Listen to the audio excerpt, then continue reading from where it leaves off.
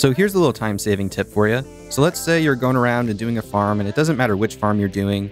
You kill all the enemies and pick up your loot, so you hit /resign so you could enter the town again, go out and do the farm, and just keep making money over and over again. But when you resign and head back into town, you may notice that you're on the opposite end of the town from where you need to go through the gate, or you're just really far away from the gate in general and you have to spend some time running there.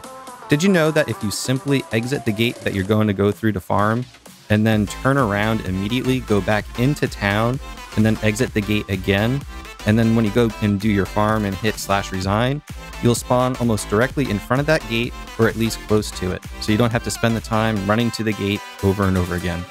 So I hope this helps, and good luck and have fun.